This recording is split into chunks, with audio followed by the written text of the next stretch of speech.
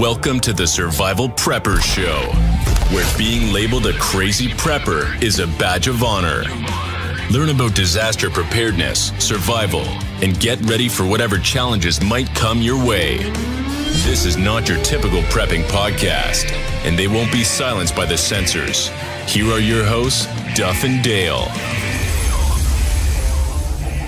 Hey there, everyone. Welcome to the show this week. This week we are, first off, I suppose, happy Easter to everyone. This week we're doing a pre-recorded show because I've got some stuff going on this Sunday, and I'm sure quite a few of you have stuff going on as well, or maybe it's already done. But for happy Easter. Today we're going to be talking about a lot of kind of the preparedness fundamentals, family planning, communications, all of that. I suppose kind of basic stuff, but it's that really important stuff. I mean, we think about food storage and water storage and all that stuff all the time, but we need to make sure that we can get when something does happen, that we have our family on board, or at least they know what's going on.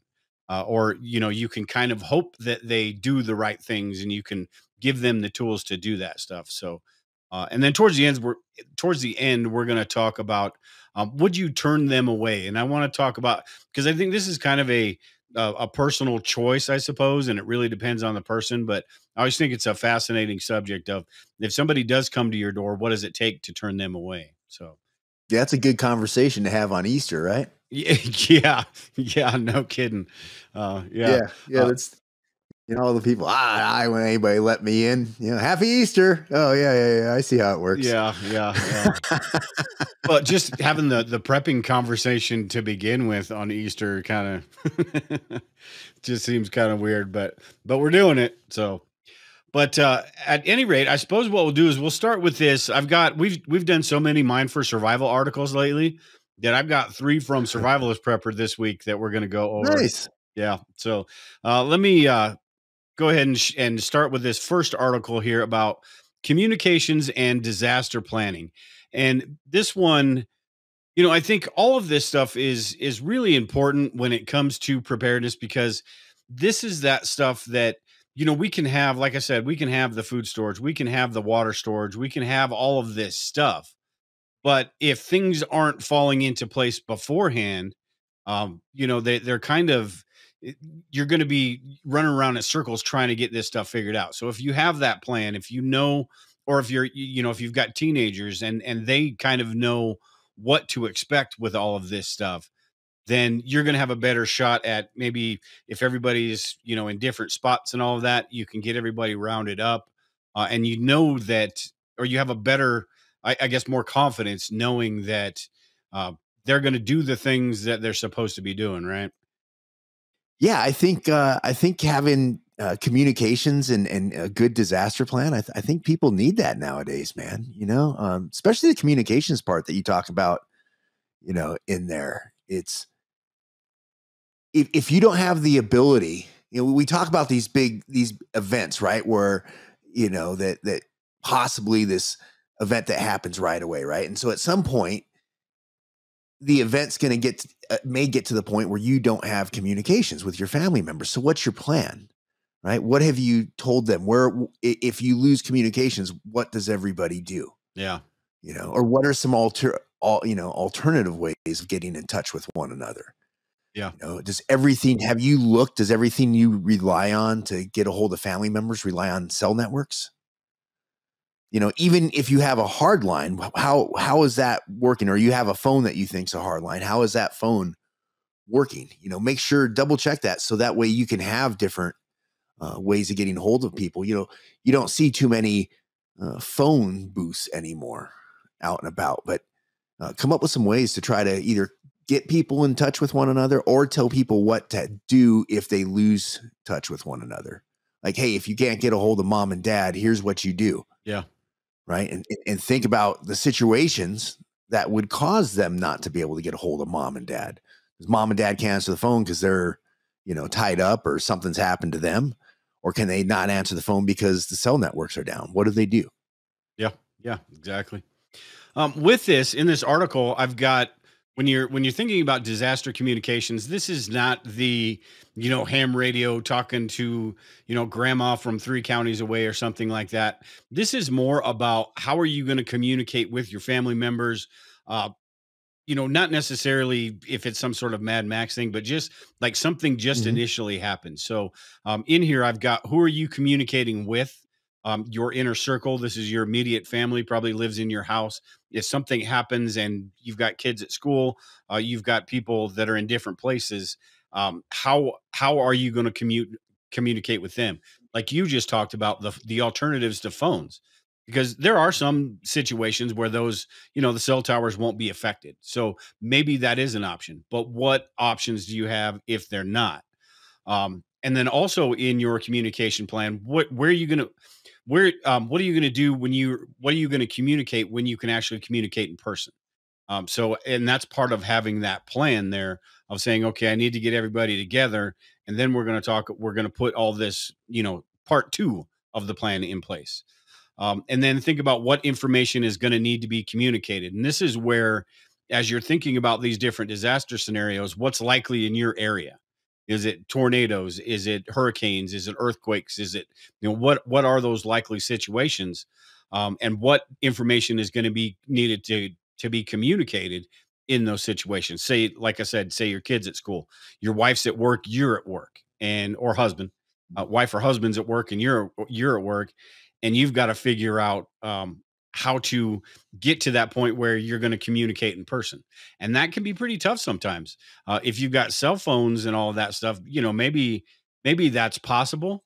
But if it's not, I've thought about, in Lisa's car, she's got a ham radio. She doesn't know how to use ham radio that much. And ham radio, even though I said in the beginning, I'm not going to be talking about ham radio, but this isn't long distances. This is, say the cell phone towers are out, she's a couple miles away.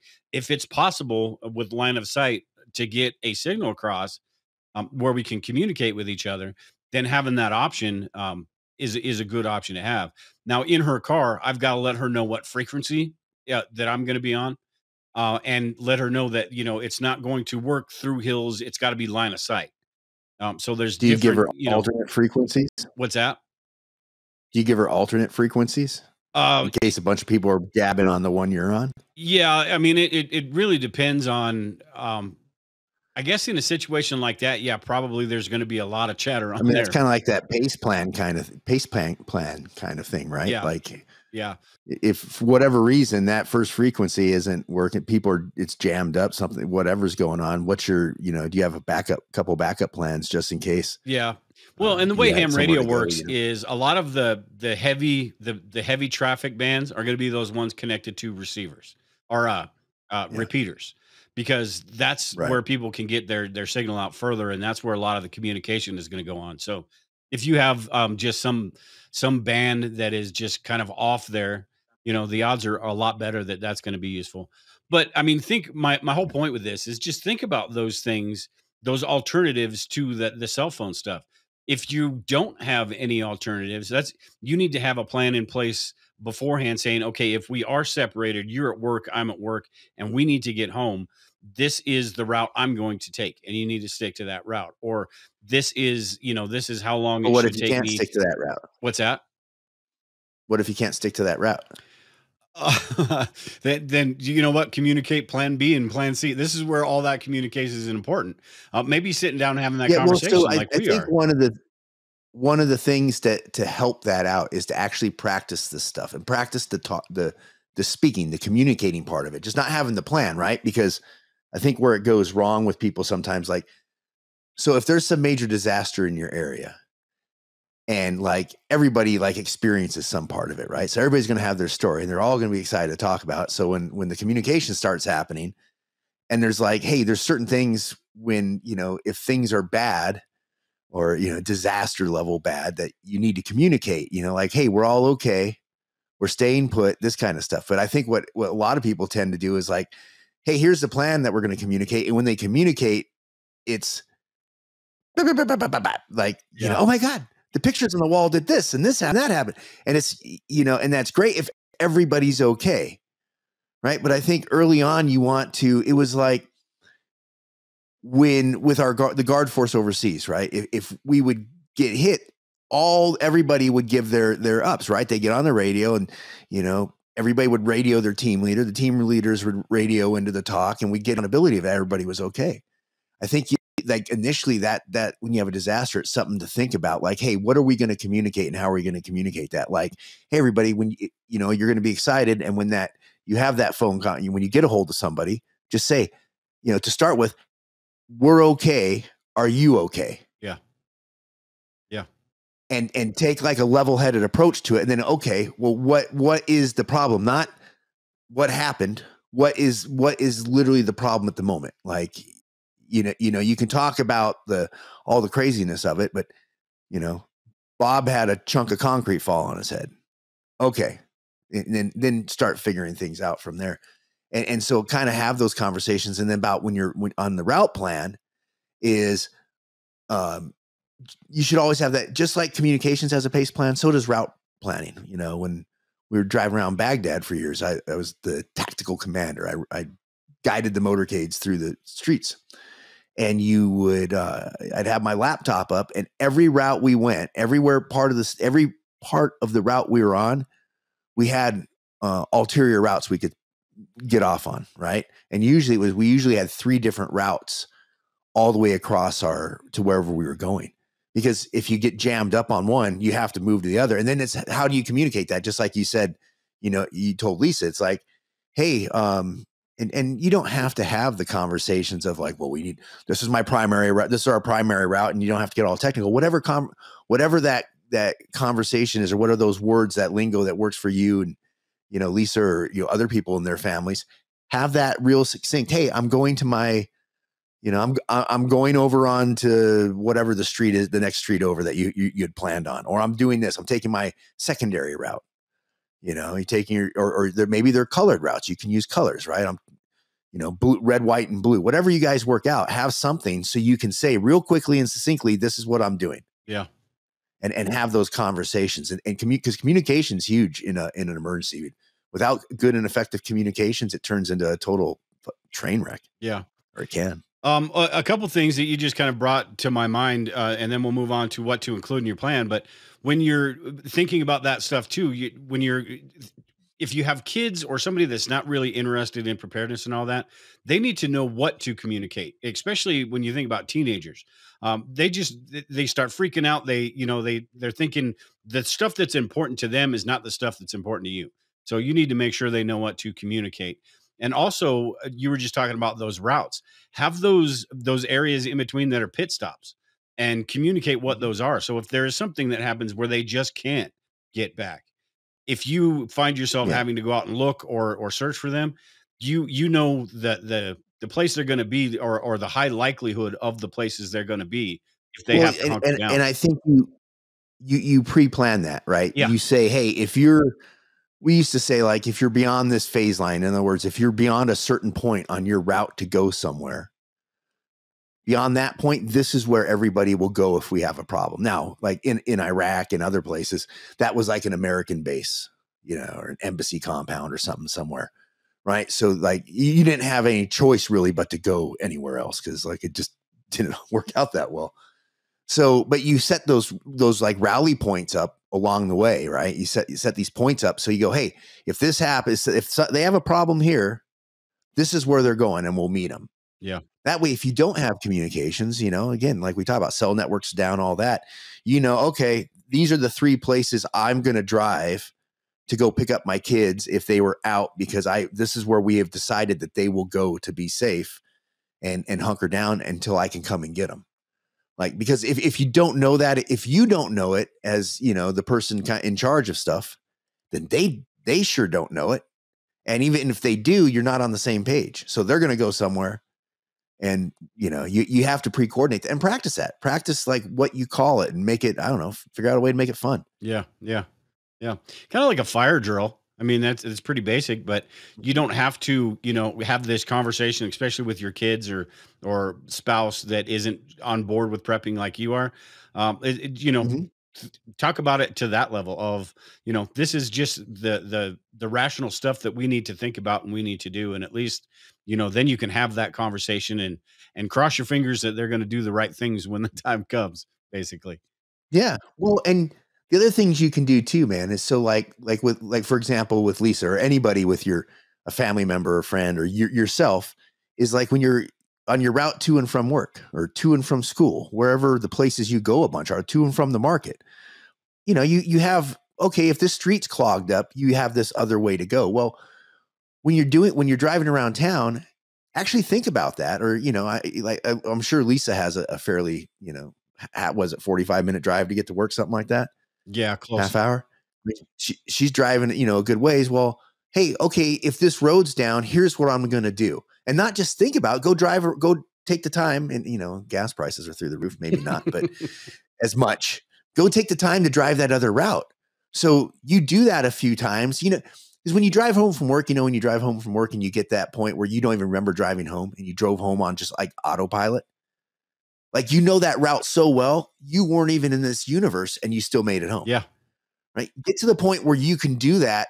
So that way, if something happens, like, you have familiarity with everything around there. Maybe when you're on that other route, that secondary route, you go, what if something happens here? I'm going to turn down in this neighborhood. Next thing you know, like, oh, this is a cul-de-sac, not a good street to turn down. Yeah.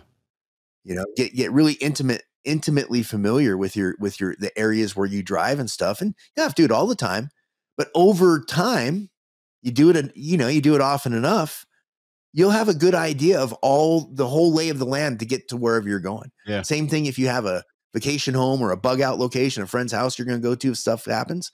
Do the same thing. When you go there, take different routes. Figure it out over time. Use the time you have to your advantage. Yeah.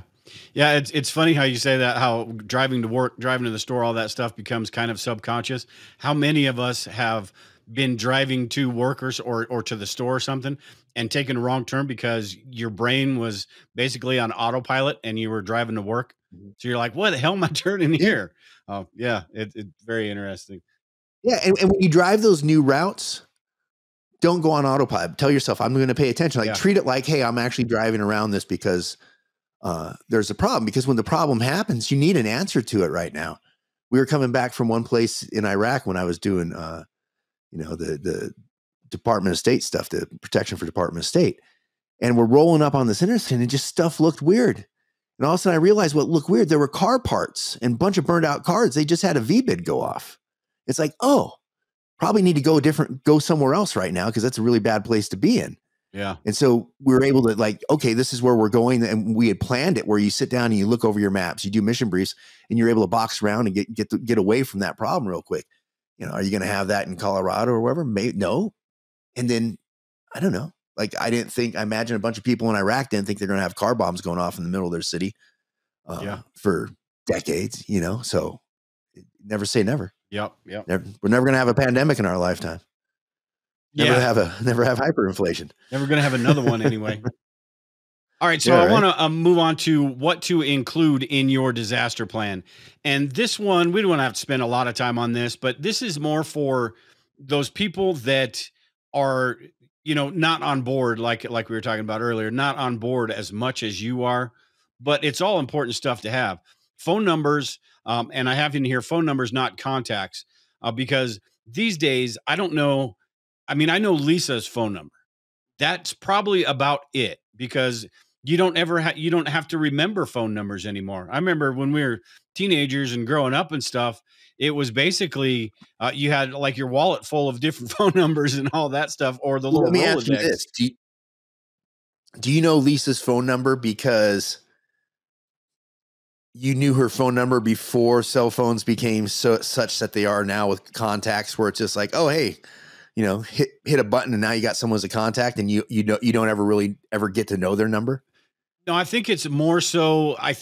Because on bills and passwords and accounts and stuff like that, they ask for that information. So it's just one of those things that that's the only number basically that I've actually had to use and for different things, paying the phone bill, all of that stuff.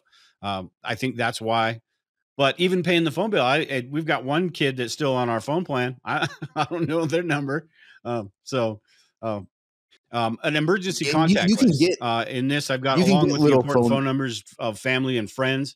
Make sure you include any of the emergency service phone numbers, the fire department, the police department, the hospitals in your area, all of those places that you may need to check if you can't, get a hold of somebody in your family.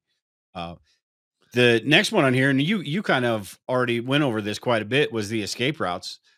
You think about though, and we talked about having a place in the middle, or your locations where you're going to stop and hide out. But what is the escape route? Is not necessarily from your home to somewhere, but maybe from work to your home, from school to your home, wherever you are. We don't get to pick when does that disaster strikes. We got to figure that stuff out. So and then and I guess we kind of talked about this as well, the emergency meeting spots, figuring out where you're going to meet. Say it is someplace, maybe home isn't accessible. So what is that secondary place that you're going to go to? It could be friend and family's homes. It could be an abandoned barn out in the middle of nowhere. I mean, just that place where you're going to meet up and then figure out your plan. You have any thoughts on those before I just ramble through this whole list? Yeah, man, you can get like little tiny phone books still, right? That fit in a wallet. Easily, obviously fit in a purse. Get something like that and put down your important numbers in there. Write them down by hand and carry that with you, man, because you don't remember that stuff anymore. And it's not even that we have to worry about EMP. Your phone falls in a puddle and it gets fried. Okay, well now what are you going to do? Yeah, right. So have that with you, so that way maybe you have to use somebody else's phone to get in contact with somebody. Well, they don't have your numbers most likely. If some stranger, right, you have your numbers, so have them with you if you can. And I say that not carrying a bunch of phone numbers with me. It's something I need to do. Yeah, yeah. Family photos is another one as well. And I saw something the other day on, I forget where I saw it, but it was basically a woman in Ukraine that had written on her child's back all the important information about her name, date of birth, all of that stuff. Because I mean, it's terribly sad, but it makes a lot of sense. If something happened to the mother or the father, somebody's got to know that information about that kid. I'm not saying you need to do that here. Well, I mean, I have on my right side, I have a tattoo that's underneath, like up under by my just below my armpit. That's my name and social security number and information. Yeah, yeah. Because it's like I was always kind of like, well, if I get if I get my head chopped off somewhere, hopefully they can at least get, they figure it out by, hey, here's a piece of it. It was under the arm. So that way, if it's a blast or something like that, they call them meat tags. It doesn't like cook your skin. So it will most likely weather the storm. So unless they, peel it off you or something like that, at least they can kind of figure out who you are later on. Yeah. Interesting.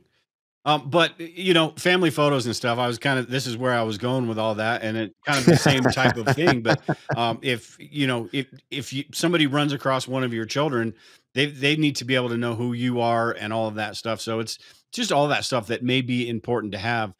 Something, even if it's just photocopied, something you put in your kid's trunk, stuff like that. So just all that little stuff you don't think about a lot. With this, I've also got emergency binders and stuff, and we're going to talk about that in depth here in a little bit. But I wanted to move on to the basics of bug out bags. And this is one of those things in prepper circles. You can get 1,500. You can find 1,500 different articles on it in just by searching the internet. Now, we're not going to go into a lot of depth on this because when I'm talking about this stuff with family planning and all that stuff, I'm not talking about the super stacked out bug out bag or anything like that. This is just the basic thing for that person that doesn't know a lot about preparedness, right? So you want to make sure they have a few days worth of water in their bug out bags. A lot of people some people don't even carry any water. But like I said, this is for that person that doesn't know a lot about preparedness. And I think having that 3 days worth of water is important, even if it's not like 3 gallons of water. I think it's important to have enough water that's going to last you a few days and not leave you completely dehydrated. For the person that doesn't know a lot about preparedness, I think that's important. The food, same thing. The ration bars, the lightweight stuff, the stuff that's going to last forever. Clothing, footwear, socks. I'll run through this list and I'll let you expand on it. But sleeping bags, blankets, first aid supplies, even if it's just a little tiny kit. And then I've got in this article, which I'll link to below, but emergency supplies. So your basic bug out bag supplies. You don't need to worry about ferro rods and stuff like that, I don't think, because they're not going to know how to use, or they may not know how to use that stuff. But a Bic lighter is pretty important. And then personal hygiene products. Again, that's your kind of choice. As far as, I don't think that brushing your teeth is going to be super important, but it may be to some people. Feminine hygiene products may be something that's important.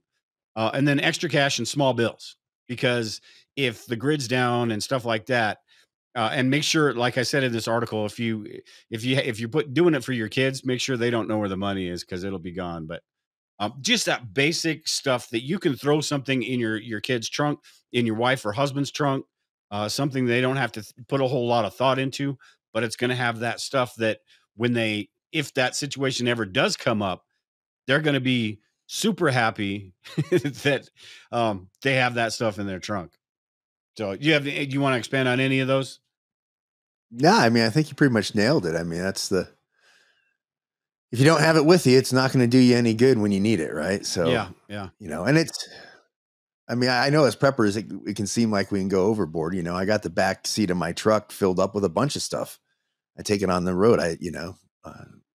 On road trips and stuff. So I have my full bug out bag, or whatever you want to call it. I guess it depends on where you're at, right? If I'm in my truck, I'm not bugging out. I'm getting home. I don't know. It's one of those bags full of a bunch of crap. Boots, socks, water, like freeze dried food. Rather have it and not need it than, I mean, it's not like I have that space full or anything like that. Yeah. Dog can lay on top of it a little bit, but yeah, I think you need that, man. I've too many people, and you don't have to have a full bug out bag either. If that's not your jam, you don't have the space, get one of those little messenger bags or something, put some stuff in it. Yeah. Just in case. It's always a good idea. I mean, I remember when I lived in DC, they'd get a half inch of snow, and it would ice up the freeways, and they weren't ready for it out there half the time. And so people would just park their cars on the freeways. They would just leave their cars and walk and take off walking. I'll have some stuff. Yeah. And this kind of goes to the whole preparing for the unprepared thing, that conversation we have from time to time about how much are you willing to do for other people.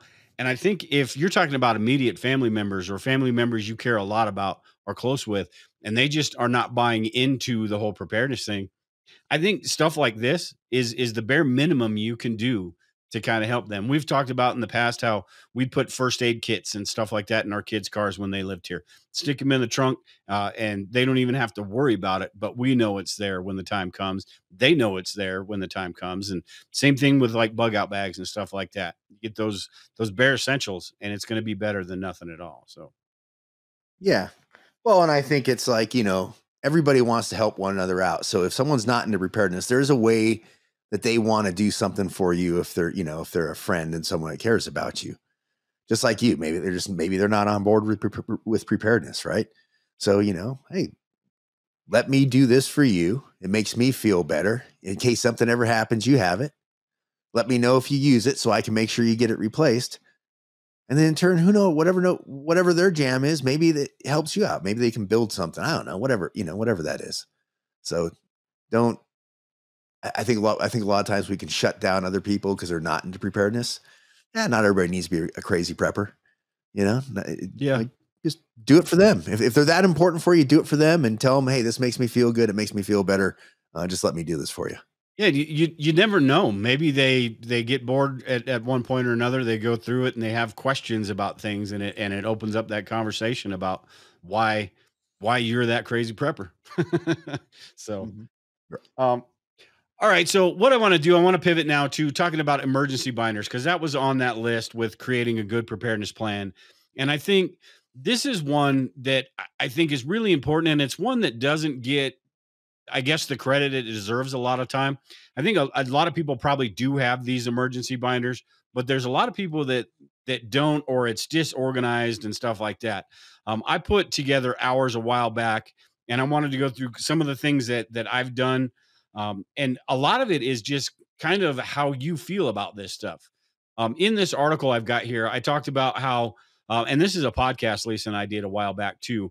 I talked about how it's two different binders. You've got an emergency procedures binder, and then you've got an important information binder. And I think the emergency procedures binder, that's more of a kind of a 3-ring binder that you just keep continuing to add stuff in and add stuff in.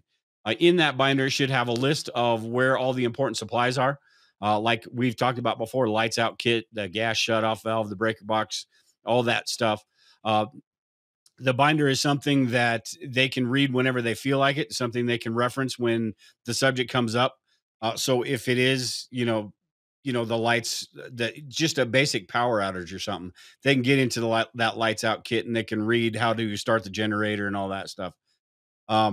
Binders, in my opinion, anyway, like I said, everyone's stuff is going to be different, but they should read like a lesson and not something they have to sift through and go to page 14 for this. And then wonder, about how to do this because it's not in the direction. So it should read like a lesson plan.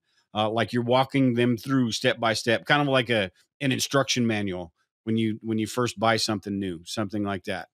And it also should be simple and to the point, basically. So, any thoughts on the procedures binder itself? Not necessarily the important documents and stuff, but just procedures for, like, again, we're talking Yeah. about those people that maybe aren't that crazy prepper like you are, but may need that Well, information. don't go too deep into it, right? Like, again, make it simple and to the point. Make it so they can do it. They don't need necessarily to have this super in-depth background into how everything works and stuff. Remember, the situation's good if they're going to do the emergency binder, unless it's when you pull it out and get them to sit down and go over it with them at some point. They're going in there because they need it, most likely, right? And so it's probably a stressful situation. So have everything very, bullet point, not a lot of real big detail unless it's super, super necessary. Yeah. Make it super simple for somebody that's A, not into the stuff, B, not used to doing the stuff, C, that they're in the middle of a bunch of craziness going on. Yeah. Make sure that they're ready for all that by, again, keeping it direct and to the point and, going over it with them. So that way, if you go over it in advance with them, even if it's difficult to get them to sit down, have that conversation. Go, again, this will make me feel good. Can you just sit down and go over it? And I'd appreciate your feedback. Yeah. And then go through it with them. Maybe they see things that you didn't see. And at a bare minimum, at least they've read through the plan once with you and had the opportunity. Maybe they ask some questions about it. So it makes the plan take that much more hold in their mind. They at least go, okay, it's not unfamiliar. They have an idea, but you got to sit down with them and take their feedback and help refine the points based upon that. Yeah. They, depending on the person, they may even enjoy some of the stuff like hooking up an inverter to your car to get light or whatever. That may be something that interests people. It's like, okay, this is how this is done. It could be something, if you don't practice that stuff, they're scared out of their minds to do it because they don't know how to, they don't know if they're going to blow themselves up or shock the shit out of themselves with the battery. So doing that stuff and practicing that with them will give them a little bit more confidence about all that stuff. One other thing we do in those procedures binders is we put recipes and stuff in there. If there's stuff that we find online that we know if the grid's down or whatever, we're not going to have access to, it's good to have all of that information in there. Even how to do different things in preparedness, how to use a ferro rod. If you have an article that's pretty simple about how to use a ferro rod and all that, have that in there, and then have an index of where all of this information is. And then continually add to that index as you add to things. This is why I'm talking about 3-ring binder, because you had a bunch of recipes and a bunch of tutorials and stuff like that. It's going to get pretty thick. You could also, like for the generator, this is a place where you could also just throw that the manual in there. And granted, a manual is going to be a lot more complicated than like what you were just talking about, or make it simple, because sometimes trying to find the information you need in a user manual, it's hard to find. The other thing, I mean, I think because we're old fogies, everybody tends to think of lists and binders and, the grid's down. Oh yeah, that's true. So it's a good idea to have a, hard copy. I'm always a big fan of that. But nowadays everybody has old laptops, old iPads, tablets. Most people do. Take one of your old computers, download videos, clean it up and all that, and download some videos or record some videos. I mean, you can go onto YouTube and figure it out. There's ways you can download videos, you can screen record, depending on you can get YouTube memberships, whatever. But do something, and that way, maybe when they're in a mess, it's like you literally you talk them through what you're trying to talk them through in the binder, right? Like, hey, this is what you're going to do right now. You can take a video, even just take your phone out, take a video of you walking through and talking them through how to start the generator, how to, do whatever it is that you're talking to the binder about. And that way they can open it up and, oh, there you go. Yeah. Yeah. Very good point. Put that stuff on a flash drive or or something on an external hard drive. Yeah. So that they can take it and load into something and take that and put it in a Faraday. You can buy Faraday bags on Amazon and stuff. Put it in a Faraday bag and maybe the Faraday bag doesn't work. I don't know, but maybe it does. Give it a shot. Helps them out. Yeah, you might as well, because it's definitely not going to work without the Faraday bag. So I've got a few of those flash drives that I have just, prepping files and survival files. I've even got a couple CDs that have a bunch of old Army manuals and stuff like that on it that I need to figure out how I'm going to get the information off of there, because I don't have anything that plays a CD or that will open up a CD anymore. None of my computers have the CD thing on it anymore. So I've got to figure out how I can transfer those files onto something useful, either that or download them again. But yeah, dude, I mean, I'd really I'd look at getting one of your old laptops, man. I mean, you know how to work on those a little bit too, right? Cleaning out the memory and stuff. Yeah. And just loading what you need to run these videos and load them on there. Maybe find yourself an extra battery. Throw an external hard drive in there with movies and some TV shows or whatever, and have that in your wherever you keep all your stuff, and there you go. I mean, if the world goes to heck, at least you might have, maybe that gets saved and you have something to entertain yourself. You have something to help people, understand what it is they need to do if you can't show them. Yeah. I think it's a really good way to go. Yeah. Yeah. And they don't take a lot of energy. So, and they've got the batteries and all that. So I don't know that I would be, unless I had a good energy source, I don't know that I'd allow people to be watching movies and stuff like that on them if power was an issue. But yeah. Well, and you know what happens, right? A lot of people with laptops, what happens to them, right?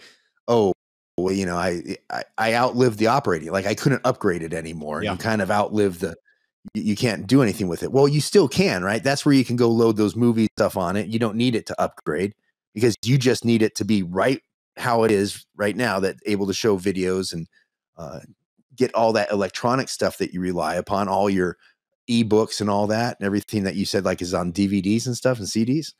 Put it on there and you have it taken care of. Yep. Yep. All right. So real quick, I wanted to go through and we've kind of talked about so much right now that we may have gone over some of this stuff already, but picking a binder, what we have is this exact binder right here. And there's some really more expensive ones, really expensive ones. There's fireproof safes and all sorts of different things, depending on your budget and your wants and needs. I've got this one because this is, even though they say it's fireproof, it's fire resistant, meaning that it's going to withstand up to a certain temperature.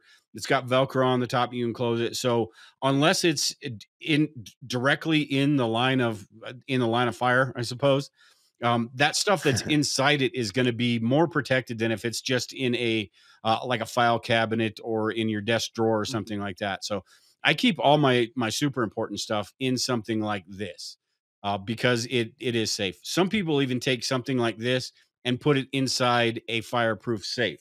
I don't know.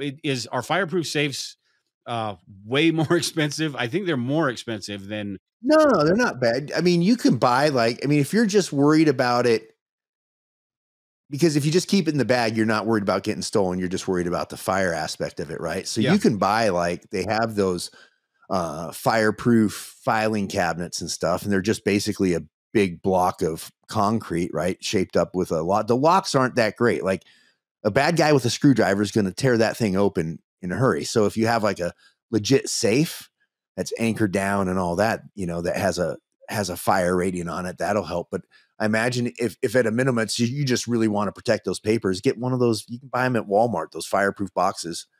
and throw your paperwork in there inside that fireproof thing. I think at that point you've done everything you can really do to try to protect your documents. I think that's beyond reasonable. And if Yeah. something happens to him at that point, like, hey man. Yeah. But and the reason that I think, and this is not like a lot of prepper disaster scenarios where this is important, that fireproof aspect of it. But when you think about house fires, when you think about maybe earthquakes, tornadoes just ripping through things, who knows what that damage causes. So it's just that extra layer of security. Especially you got $20,000-$30,000 in cash stacks, you're gonna want to put that in a fireproof safe. Because Hey, where's your bag? Where do you keep that bag at in your house, dude? What's that? Where do you keep that bag full of stacks at in your house? I'm still working on getting the stacks. Oh, I gotta solve that problem before I have to worry about the problem of where to put it all. right. At any rate, I want to go through real quick before we're gonna have to get out of here because on our recorded live shows we've only got an hour, so we can't go our usual hour and however long we go. But I did want to talk about some of this stuff on here, the stuff to include, and a lot of this stuff is pretty self-explanatory. But it is important to think about that stuff when you're putting the stuff together and you're not looking at it on a list. You do kind of space some of this stuff out, so it's always good to write the stuff down and look at the stuff, and that way when you're actually putting everything together, you're getting the stuff that you need. But driver's license and ID cards, maybe make copies of them. Birth certificates, social security cards, passports, marriage certificates, all that important stuff that you're gonna when you go to look for something, you know exactly where it is. So it helps with your organization. If somebody, like when the kids lived here and we had all of their security cards, because I wouldn't let them take their social security cards with them because they'll end up losing them. I knew where they all were, and I made sure that when they used it to go get a job or whatever, they brought it back to me, and I was the keeper of the social security cards. Same type of principle. You know where everything is at when you have it organized like Right. this. The emergency contact information, those phone numbers we were talking about earlier. Nobody, remembers a phone number, so having all of that stuff there. The emergency services, the doctors, veterinarians is an important one, especially for us out here because of the horses and all that. Medical information, vehicle information, just anything you can think of that is that important information that may be useful in, if everything is just, like I talked about earlier, the earthquakes, the hurricanes, the tornadoes, all of that stuff. That stuff that you don't want to have to be searching through a bunch of different things, or somebody has to search through a bunch of different things to find out information about you. It's all right there. It's just important to have. It's not the fun, flashy part of preparedness, but it's it just makes a lot of sense. And I don't care if you're a prepper or not, it makes a lot of sense for anybody. That's right. Uh-huh. So we are going to have to put off the would you turn them away story that I wanted to go through, because I do want to dig into that a little bit, and we don't have a lot of time to do it on this show. So we're going to put that off until next Sunday. But I think that's a really, really good topic, I think, because it's one of those where you can debate back and forth and get ideas about it. But when it comes down to it, we all, it's not as simple as a lot of people make it out to be. Like, hey, I'm not letting anybody in. I'm turning everybody away. It may not be that simple, so I think it is something that we at least need to think about and address a little bit. Because if that situation ever does come up, you got to figure out what to do. And I'm not talking about, Uncle Bob that you haven't seen in 15 years. I'm talking about maybe somebody that you've worked with for 10 years that knows where you live, comes over occasionally, but all of a sudden they end up on your front door. What are you going to do then? So, at any rate, do you have any closing thoughts or anything on anything we talked about today before we get out of here? No, man. I look forward to talking about that next week, man. It'll be a good show. And hey, everybody have a great rest of Easter. Yeah, absolutely. Be a lot of fun to talk about that. And yeah, like Brian said, hope you all had a great Easter and it continues to be so, even if it's still going on now. But with that, we are out of here tonight. Take care and prepare, everyone. We'll talk to you all later.